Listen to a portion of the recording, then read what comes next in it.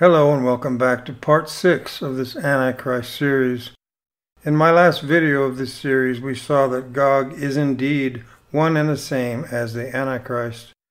We saw by comparing the books of Ezekiel and Revelation that the timing of the Battle of Gog takes place just before the Battle of Armageddon breaks out on this evil age, when Christ returns in his glory.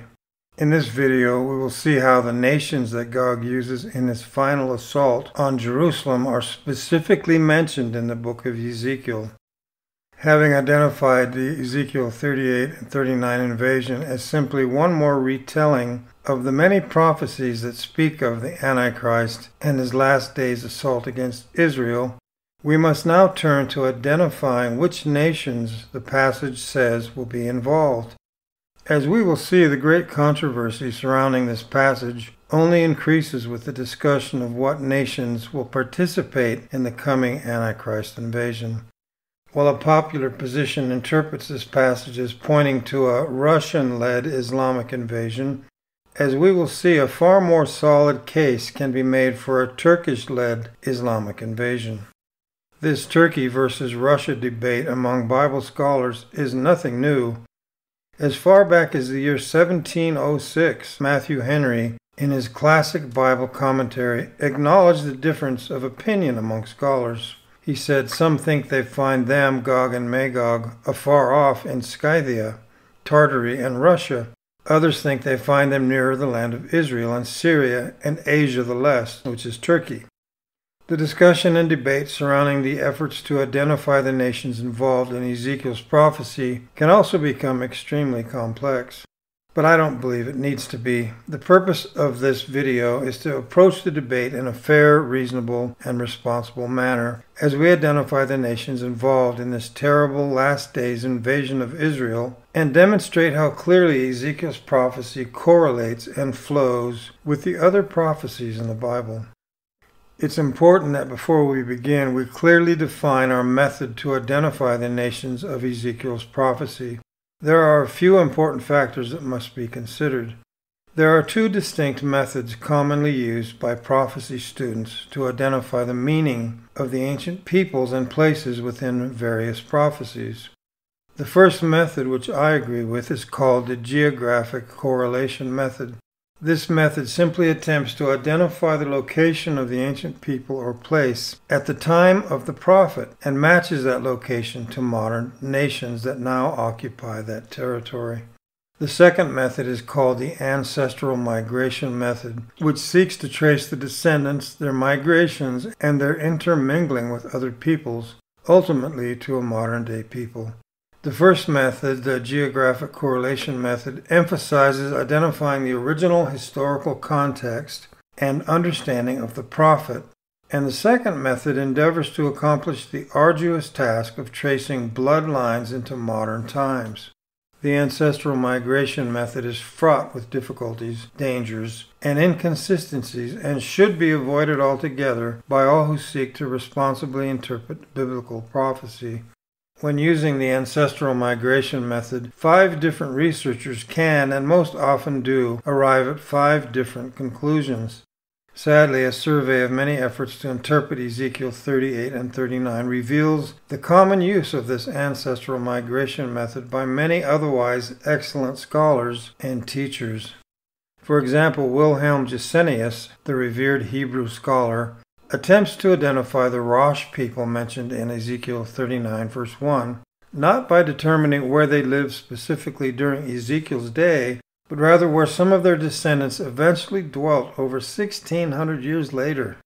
Consider Gesenius's definition of Rosh in his classical Hebrew and English lexicon.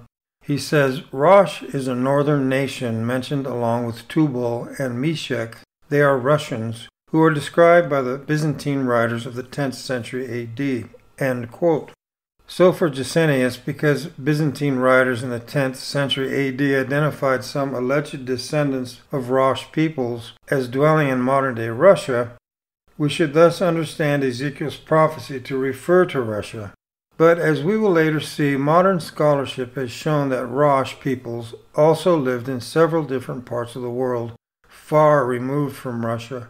Because ancestry and migration were one of Gesenius's primary standards for interpreting Ezekiel's prophecy, if he were alive today, he would have to significantly modify his position. This is simply one reason among many why this method should be entirely avoided. Ultimately, if Ezekiel's prophecy is to be properly understood, this deeply flawed yet widely utilized method must be rejected. Any responsible effort to understand Ezekiel's prophecy must use the geographic correlation method, which strives to discover the biblical author's original intended meaning and understanding of the text, not some historical wild goose chase that tries to establish blood ties to peoples who lived over 3,000 years ago. Another important factor that must guide our understanding and interpretation of these nations mentioned in Ezekiel are other clues found both within the context of the immediate prophecy itself. In our efforts to identify the nations of Ezekiel's chapters 38 and 39, our conclusions cannot be limited to historical research alone, but must also consider the larger context of the passage. Because God made it clear that the Gog invasion was spoken of by the former biblical prophets, if proponents of the popular Russian Gog theory cannot show a single verse in any of the previous prophets that speaks of a Russian-led invasion, then simply stated they have misinterpreted the passage. It is important that we not only attempt to identify the nations individually mentioned in Ezekiel the 38th and 39th chapters, but also the group of nations as a whole, because the phrase is Gog of Magog, the prince chief of Meshech and Tubal. Identifying Magog as the region from where Gog the leader is from requires us to identify the regions of Meshech and Tubal, for they are all obviously related. The wording of the phrase requires that it be interpreted as a whole and not merely according to each nation individually. So the purpose of this video is to identify the nations of Ezekiel's prophecy in a responsible manner, taking the original and the greater context of the passage into consideration. Within the first 6 verses of Ezekiel the 38th chapter, there are 8 or 9 ancient names given to identify Ezekiel's invading coalition. The leader of this invasion is obviously Gog. Let's read that in Ezekiel 38 verses 1 through 6. It says, "The word of Yahweh came to me, saying, Son of man, set your face toward Gog of the land of Magog, the chief ruler of Meshech and Tubal, and prophesy against him, and say, This is what the Lord Yahweh says. Behold, I am against you, Gog, chief ruler of Meshech and Tubal, and I will turn you about, and put hooks into your jaws, and I will bring you forth with all your army, horses and horsemen, all of them clothed in full armor, a great company with buckler and shield, all of them handling swords. Persia, Cush, and Put are with them, all of them with shield and helmet. Gomer and his hordes, and Beth Togarmah, from the uttermost parts of the north, and all his hordes, many peoples are with you." So the leader of the coalition is called Gog, who is from the land of Magog. The peoples or nations of his coalition are Meshech, Tubal, Persia, Cush, Put, Gomer, and Togarmah. Some scholars also believe that the word translated as chief should be translated as Rosh, referring to an ancient people. We will examine this debate later on in this video. Most students of prophecy today agree that Gog is from Magog and is the prince of Meshech and Tubal, though some would add Rosh to this list. So identifying Magog, Meshech, Tubal, and perhaps Rosh will do much to reveal from where the leader of this coalition will emerge. Let's begin by considering the location of Magog in Ezekiel's day. Numerous popular prophecy teachers today identify Magog with Russia or the former Soviet Central Asian nations, Kazakhstan, Turkmenistan, Uzbekistan, Tajikistan, and Kyrgyzstan. The primary support for this position is found in a comment made by the 1st century Jewish historian Flavius Josephus. What did Josephus say that has so swayed such a large segment of Christian prophecy teachers and scholars to accept this Russian idea? In discussing the various descendants of Japheth, Noah's son, Japheth is often listed as the last among Noah's 3 sons, Shem, Ham, and Japheth. Josephus says, Magog founded those that from him were named Magogites, but who are by the Greeks called Scythians.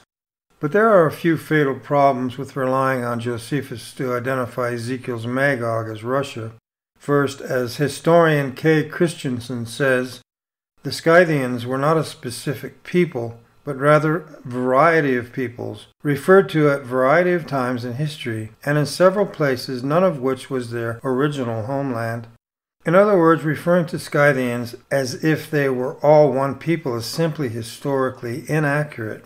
All historians today acknowledge that Scythian was a catch-all term loosely used to refer to a vast group of tribal peoples, often related by similar cultures, but not genetically. Equating Magog to all so-called Scythian peoples, as dozens upon dozens of prophecy books continue to do, this is no different than saying that all Indians of early America were the same people. Any effort to connect Magog to all Scythians in an unqualified manner without identifying which specific tribe or tribes is to be flatly rejected. The second problem with Josephus's comments is that they were made in the 1st century. Ezekiel lived close to 700 years earlier than Josephus. In Josephus's identifications of the various descendants of Noah, he repeatedly speaks of those who are now called by the Greeks thus and such. In other words, Josephus' comments tell us nothing about how Ezekiel would have understood the term Magog. For these reasons and others, as we will see, a wide majority of scholars today reject the Russian Magog position and place Magog instead in modern-day Turkey. Some scholars are so determined to prove that Magog is Russia that they even rely on evidence that doesn't exist. Numerous popular prophecy books and articles make the claim that the Russian-Magog connection is supported by Philo of Alexandria. Philo lived from 20 BCE to 40 CE. He was a Hellenistic Jewish philosopher who lived in Alexandria in the Roman province of Egypt. Philo's deployment of allegory to harmonize Jewish scripture, mainly the Torah, with Greek philosophy was the first documented of its kind. But in all of Philo's works, he never once even mentions Gog. Like Josephus, Herodotus is also often quoted in support of the Russian Magog theory, but like Philo, Herodotus also never once mentions Magog. Herodotus was an ancient Greek writer, geographer, and historian who was born in the ancient Greek city Halicarnassus, part of the former Persian Empire, now Bodrum, Turkey. He lived from 484 BCE to 425 BCE. He is known for having written the Histories, a detailed account of views regarding the Greco-Persian Wars. Herodotus was the first writer to do systematic investigation of historical events, so he is referred to as the father of history, a title conferred on him by the ancient Roman orator Cicero. In his writings, Herodotus only speaks at length about the Scythians, but even if the people who Herodotus knew as the Scythians were related to Magog, this still would not support the Russian Magog position. After citing 3 conflicting theories concerning the origins of the Scythians, Herodotus expresses his preferred belief not of a Russian origin, but Turkish. So Herodotus placed the homeland of the Scythians in Turkey and not Russia. According to Dr. Michael Kulikowski, a historian and professor at Pennsylvania State University, he said that the Scythians that Herodotus often referred to were to be found in a bit of modern Bulgaria and Romania and across the grasslands of Moldova and Ukraine, but not Russia. So although widely cited by those seeking to establish a Russian-Magog connection, Herodotus provides no such evidence. Instead, he claims that the Scythians originated in Turkey and some ended up in Eastern Europe and Ukraine, but he never speaks of his Scythians as inhabiting Russia. Supporters of the Russian Magog position frequently cite Herodotus to bolster their case, but it is nothing more than an illusion. While practically every popular prophecy book about the book of Ezekiel places Magog in Russia, this position is almost never given serious credence in the more scholarly reference works.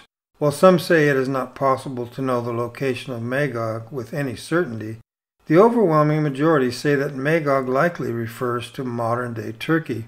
Consider the following sampling of reference works and scholars who support the Turkish Magog position. As you do, ask yourself why this view is utterly ignored in virtually every popular prophecy book on the subject. Daniel I. Block, a scholar of the Old Testament in the New International Commentary on Ezekiel, says, "It seems best to interpret Magog as a contraction of an original Mat-Gugi, land of Gog, and to see here a reference to the territory of Lydia in western Anatolia, which is Turkey." The Zondervan Illustrated Bible Dictionary states, Magog, possibly meaning the land of Gog, was no doubt in Asia Minor Turkey and may refer to Lydia. Then we have the IVP Bible Background Commentary. Lists Magog, Meshech, and Tubal and Togarmah as sections or peoples in Asia Minor Turkey. The New Unger's Bible Dictionary under the entry for Magog states, "It is clear that Lydia, Turkey, is meant, and that by Magog we must understand the land of Gog." The Zondervan Illustrated Bible Backgrounds Commentary places Magog in Anatolia, or modern-day Turkey.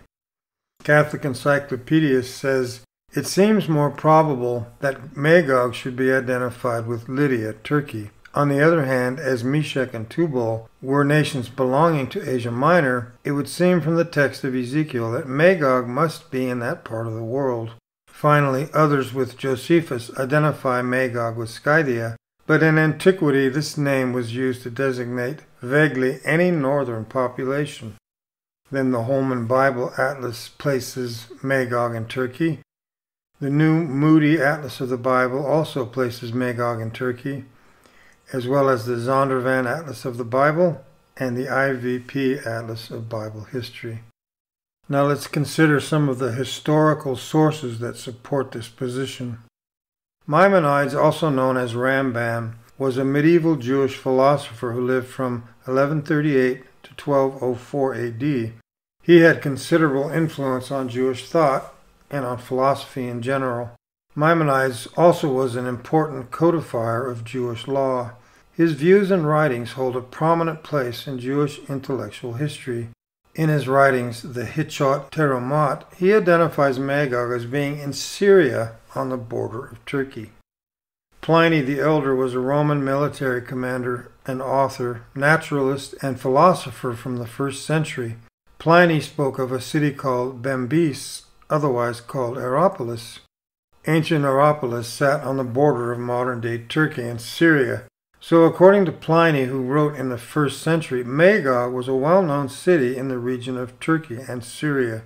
Pliny's comments are easily as significant as Josephus's comments. Yet where Josephus's comments have been cited dozens upon dozens of times to support the identification of Magog with Russia, but one will not find Pliny's comments cited anywhere.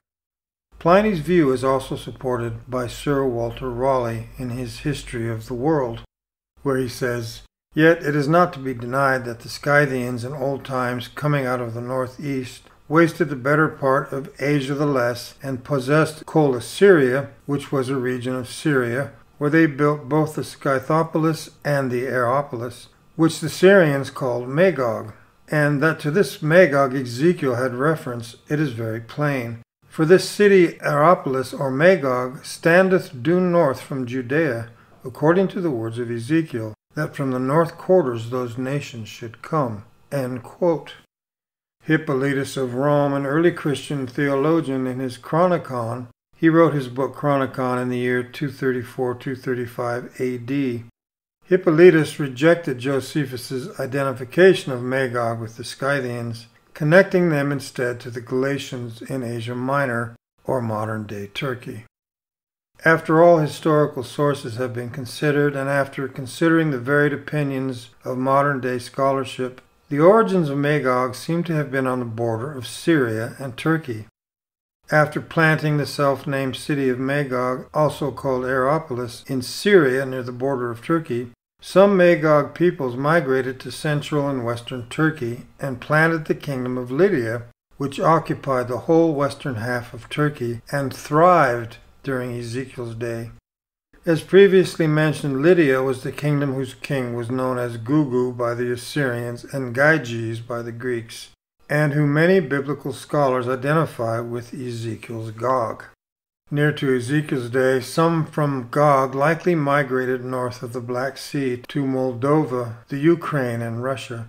These northern tribes could have been those who Josephus and Herodotus referred to as the Scythians. But while some from Magog likely dwelt north of the Black Sea during Ezekiel's day, many others from Magog also retained a strong presence in their historical homeland of Asia Minor, Turkey. As such, far more scholars today identify Magog as the region of Turkey rather than Russia. Ultimately, however, as we have said, determining how Ezekiel would have understood the term Magog will not be found in analyzing the singular term Magog, but rather in the full phrase, Gog of Magog, the prince chief of Meshech and Tubal. Because Gog is from Magog and is prince over these other two peoples, it is important that we continue to study the location of these other people groups during Ezekiel's day in order to understand the phrase as a whole. In keeping with its Russian-centric interpretation of Ezekiel 38, the Schofield Study Bible identifies Meshech as the city of Moscow and Tubal as Tobolsk, a city in central Russia. This position was followed by numerous prophecy books for many years, but because of the complete lack of any historical support for this position, today it has been abandoned by virtually everyone. Following is a partial list of reference works that place both Meshech and Tubal in the region of modern-day Turkey.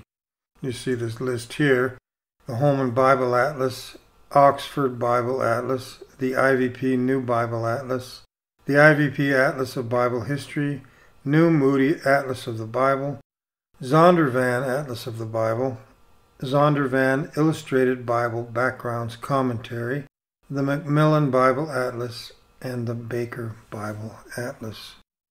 So all these various writings also point to modern-day Turkey. It is important to note that today nearly all scholars identify both Meshech and Tubal as relating to modern-day Turkey. As we have stated throughout our study, in order to properly identify Magog, the homeland of Gog, we must first identify both Meshech and Tubal. Because both of these peoples would have been understood by Ezekiel to refer to the region of modern Turkey, we can also deduce that Magog is also a reference to Turkey. Simply stated, if Magog refers to Russia, then the wording of the phrase simply doesn't make any sense. How could Gog, a leader from Russia, be referred to as the prince or leader of Turkey, Meshech and Tubal? It just doesn't make sense. If we simply follow the leaning of most scholars who place Magog in Turkey, then it makes complete sense both grammatically and geographically that Gog would be the prince of Meshech and Tubal, which are also in Turkey. As Daniel I. Block states, the order of Ezekiel's triad of names reflects an awareness of geographic and recent political realities in Anatolia. Gog, Lydia, situated farthest west, is at the head of an alliance with Meshech on her eastern border and Tubal east of Meshech. End quote. Beyond making sense of the passage grammatically and geographically, the Turkish Gog position also flows harmoniously with all of the other prophecies that we've previously examined. As was discussed at the beginning of this video, one of the primary factors that should determine our understanding of this passage is God's declaration to Gog that he and his hordes are the ones who have been repeatedly referenced in the previous prophetic scriptures. While this statement of God has been an insurmountable problem for those who seek to paint this passage as a Russian invasion, it only serves to establish the case for a Turkish-led Islamic invasion of Israel, whether we are speaking of the prophet Joel's invading army from the north, Zechariah's invasion of Israel, Daniel's desolating king of the north, or several other key end-time texts. Ezekiel 38 and 39 is simply one more retelling of that which all the prophets have been speaking about. Before concluding our discussion, it is important that we identify the final 5 nations involved in the Gog invasion. Scholars, historians, and even most popular prophecy books generally all agree as to the identity of the next 3 nations. The first is Persia, which refers to modern-day Iran. Ancient Cush, often translated as Ethiopia, is actually a reference to the region immediately south of Egypt, referring to northern Sudan. Put refers to Libya and could possibly include other portions of northern Africa. The last two nations, Gomer and Togarmah, once again refer to modern-day Turkey. In the earlier part of the last century, it was common for prophecy teachers to tie Gomer to Germany, but today this view has been rejected by virtually all reputable Bible scholars and prophecy teachers. Virtually any Bible atlas that one consults will place both Gomer in Turkey and Togarmah in eastern Turkey. Following is a partial list of Bible atlases that follow this identification. We have the Holman Bible Atlas, the Oxford Bible Atlas, the IVP Atlas of Bible History, New Bible Atlas, the Macmillan Bible Atlas, the Zondervan Atlas of the Bible, Zondervan Illustrated Bible Backgrounds Commentary, New Moody Atlas of the Bible, and the Baker Bible Atlas. It is important to briefly discuss an argument frequently used by Russian Gog theorists concerning the phrase, the uttermost parts of the north, mentioned in Ezekiel, the 38th chapter, verses 14 through 15. You can see in verse 15 mentions the utter parts of the north. Because Gog is said to come from the uttermost parts of the north, many say that this can only mean Russia. But this argument is not thought through, for within the same passage the very same Hebrew phrase is used of Togarmah in Ezekiel 38 verse 6. And virtually all scholars agree that Togarmah was located in eastern Turkey or in neighboring Armenia. As such, any argument that says there is no way that Turkey could be considered a nation located in the remotest parts of the north falls flat on its face. If Togarmah in Turkey is referred to as being in the remote parts of the north, then there is absolutely no basis to use precisely the same phrase to argue for a Russian identification of Gog. In fact, because we know that the phrase remote parts of the north is used within the same passage to refer to Turkey, it would also only stand to reason that the same phrase applied to Gog would establish him as coming from Turkey as well. In conclusion, then, after having considered all the many arguments concerning the identity of Gog and his coalition, we can confidently say that the invading coalition of Ezekiel chapter 38 and 39 refers to the following nations. You can see this list of nations here. Magog refers to Turkey. Rosh, if it is a nation, refers to Turkey. Meshech refers to Turkey. Tubal refers to Turkey. Persia refers to Iran. Cush refers to Sudan. Put to Libya. Gomer also to Turkey. And Togarmah to Turkey and Armenia. Of course, this list is not exhaustive. The text specifically says that many other nations will be included in this invasion mentioned in Ezekiel 38, 5 through 6.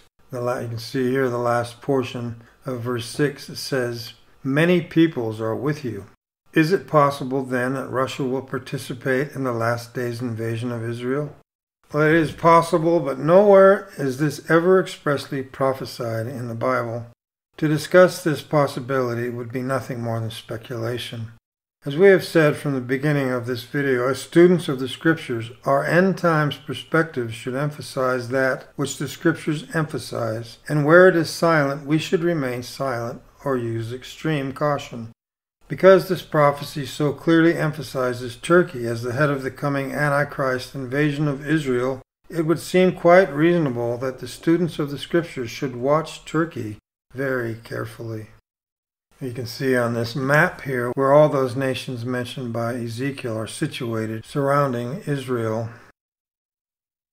Now we come to perhaps one of the most controversial parts of Ezekiel 38 and 39, the Hebrew word Rosh. I think we need to deal with this word, so spend this last 10-15 minutes or so talking about it. The word Rosh is found in Ezekiel 38 verses 2 through 3 and chapter 39 verse 1. Ezekiel 39:1 says, "You, son of man, prophesy against Gog and say, This is what the Lord Yahweh says. Behold, I am against you, chief Gog, ruler of Rosh, Meshech, and Tubal, and I will turn you around and will lead you on, and will cause you to come up from the uttermost parts of the north, and I will bring you on the mountains of Israel. Many advocates of a Roman Antichrist believe that Russia comes from this word Rosh, so it's important that we take a look at this. The Hebrew word Rosh means chief, as you can see here in the Strong's Concordance. The word Rishon, it means chief, as you can see. And down below there it says from Rosh. Some scholars want to translate the word Rosh as a proper noun or as a place in Ezekiel. As is often the case, Bibles translate this verse differently. For example, the Amplified Bible translates Rosh as an adjective with the word chief. As you can see here, the Amplified Bible, Ezekiel 39:1, and you, son of man, prophesy against Gog. Thus says the Lord God, behold, I am against you, O Gog, chief prince. So they translate that word Rosh as prince, as an adjective. However, the New King James Bible translates Rosh as a proper noun or a place. As you can see here, it says, behold, I am against you, O Gog, the prince of Rosh, Meshech, and Tubal. As we will see in this discussion, whether the word Rosh means chief as an adjective or a place called Rosh as a proper noun, it still cannot apply to Russia. 4 well-known Bible commentators have tried to apply the word Rosh to mean Russia. These 4 are Wilhelm Gesenius, Carl Friedrich Keil, James Price, and Clyde Billington. But despite the many impressive points brought up by these scholars, when we consider the totality of their arguments, the case for seeing Ezekiel's prophecy as referring to Russia completely fails. Let's consider the arguments and where they fall short. Wilhelm Gesenius is by far the most referenced scholar in support of the Russian Rosh position.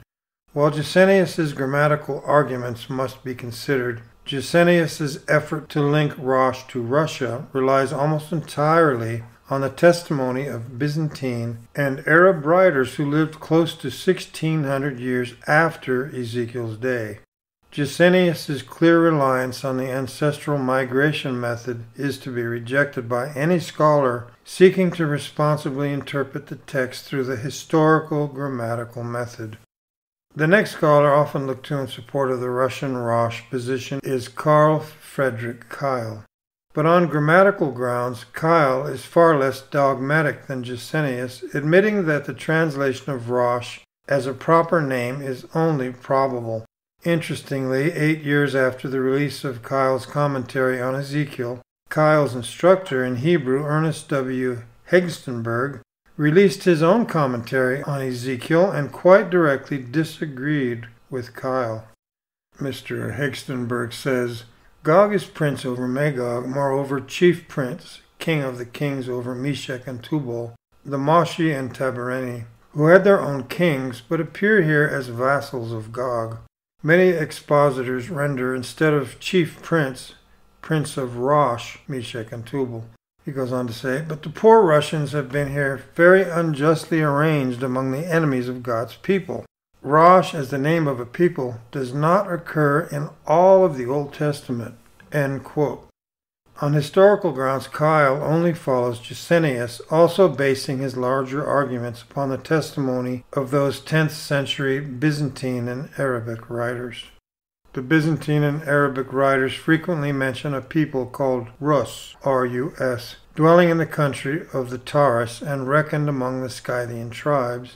So also there is no reason to question the existence of a people named Rosh. Beyond this, concerning his identification of Rosh as Russia, Keil's co-author Friedrich Delitzsch also disagreed, placing Magog not in Russia, but Turkey. Of course, in all the many prophecy books that take the Russian Rosh position, none ever reference either Delitzsch or Hegstenberg. James Price is another authority frequently cited by those who take the Russian Rosh position. Price, a Hebrew scholar, in his article, Rosh, an Ancient Land Known to Ezekiel, like Gesenius and Keil before him, argues in favor of interpreting Rosh as a place name. Again, Price's grammatical arguments must be considered. Price also argues that Rosh would have been known in Ezekiel's day, but that is all he argues. Nowhere does Price ever attempt to identify where the Rosh people lived in Ezekiel's day. In fact, throughout his article, he repeatedly cites other scholars who place Rosh peoples in lands other than Russia. At the very outset of his article, for example, cites J. Simmons, who places Rosh squarely in Asia Minor, Turkey. Citing James Simmons here, he says that in one or more of these texts, a people of that name whose home was in Asia Minor, Turkey, is indeed mentioned, is not entirely disproved. End quote. Other sources cited by James Price place Rosh in either Iraq or Iran, but none in Russia. Clyde Billington is the fourth scholar frequently cited in support of the Russian Rosh position. Of the four, Billington is the only scholar who truly attempts to tackle the historical aspects of the argument. While Billington is clearly an ardent supporter of the popular Russian Rosh idea, he also admits that in Ezekiel's day the Rosh peoples were a diverse and vast group of people who lived in nations as far and wide as modern-day Russia, Central Asia, India, Iraq, and Turkey. Mr. Billington says, "It is likely that the Rosh people were a very large group of people located over a broad area north of the Caucasus Mountains.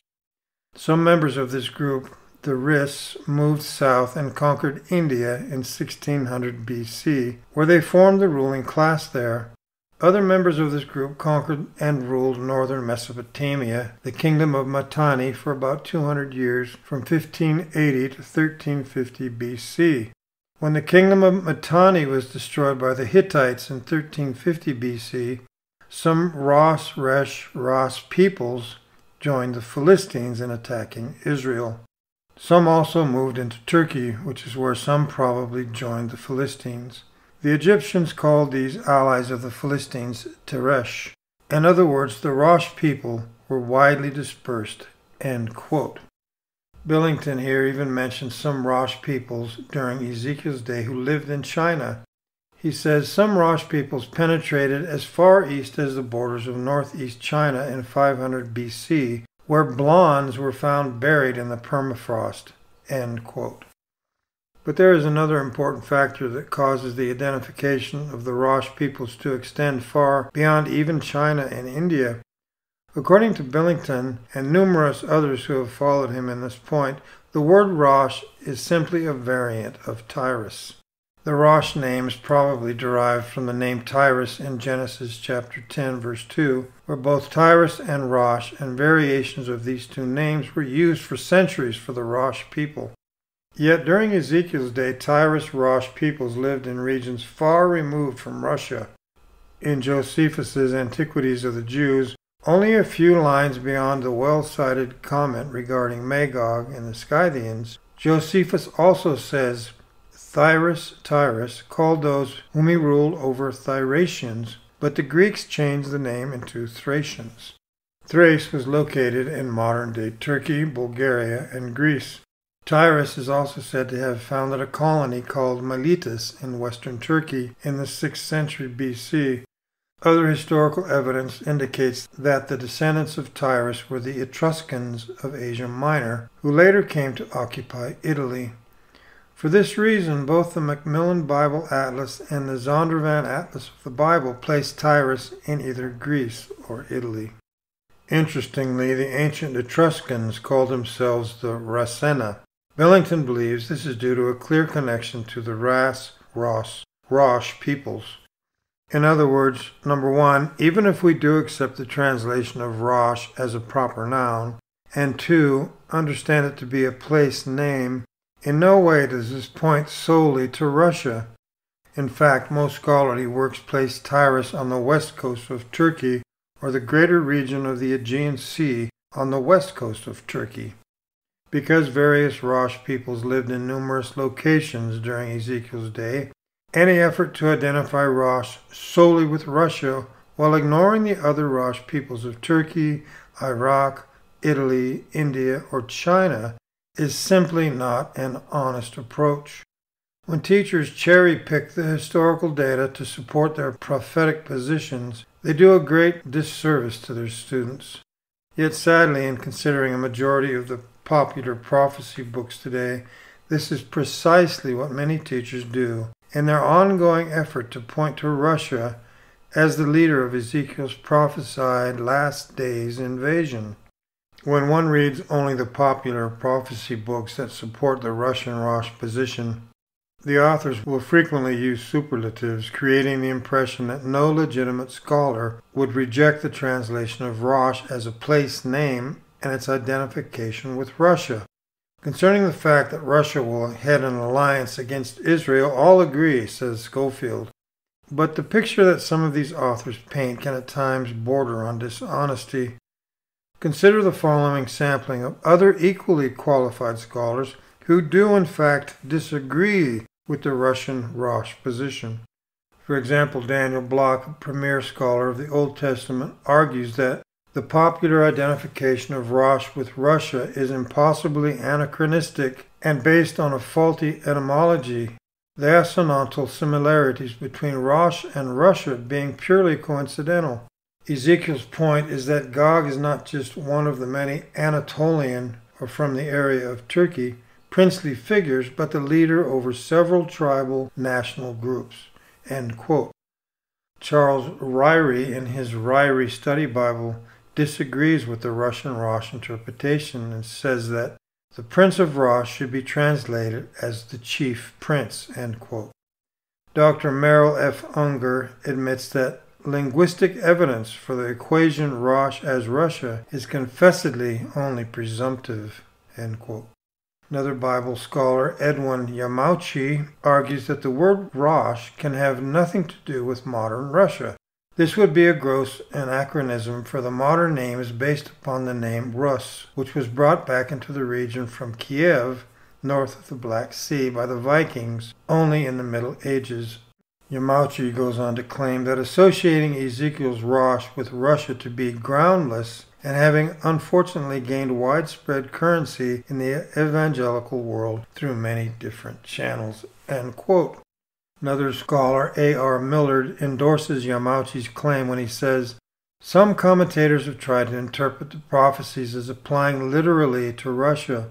Although these views have spread widely and convinced many, Yamauchi shows why they are wrong and should be avoided by careful Bible students." End quote.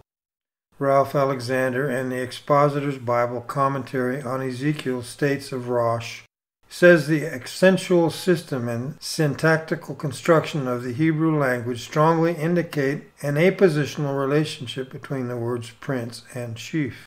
Both terms are related equally, then, to the two geographical words Meshech and Tubal.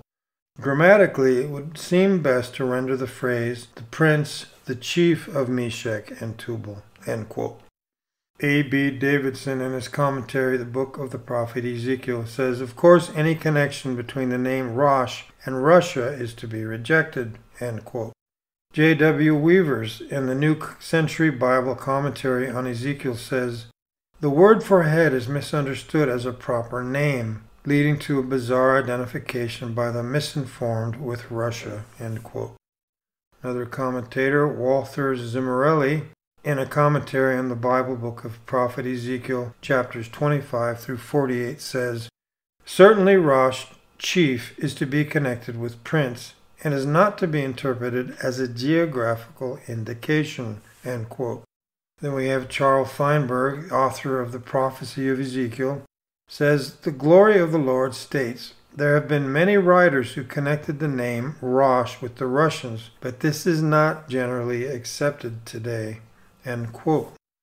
D.R.W. Wood, in the New Bible Dictionary, says the popular identification of Rosh with Russia has nothing to commend it from the standpoint of hermeneutics. End quote.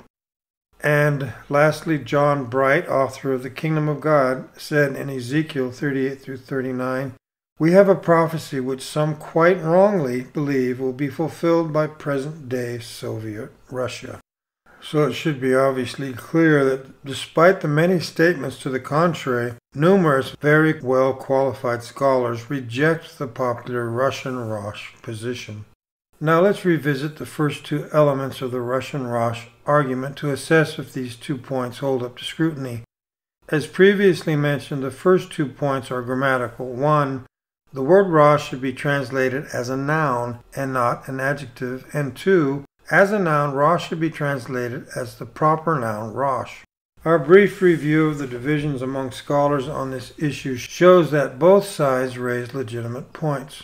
One side argues that the construction of the phrase demands that Rosh is interpreted as a noun.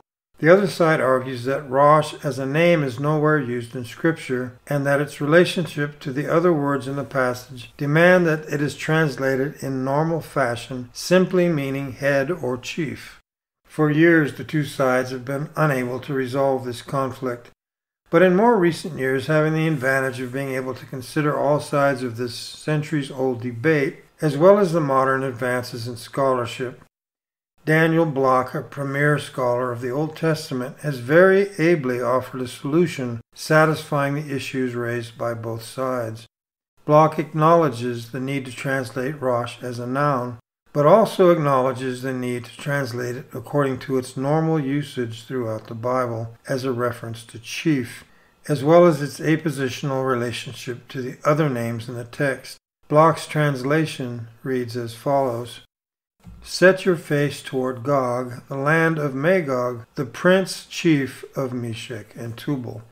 And so, of the first 2 grammatical arguments, we see that while the first point seems to be valid, Rosh should be translated here as a noun, but not a proper noun. Do a Bible comparison on the Bible Hub or something similar, and look up Ezekiel 38:3 or Ezekiel 39:1, and you will see that many Bible translations use the word chief instead of Rosh. But what about the 2 historical arguments necessary to prove the Russian Rosh position?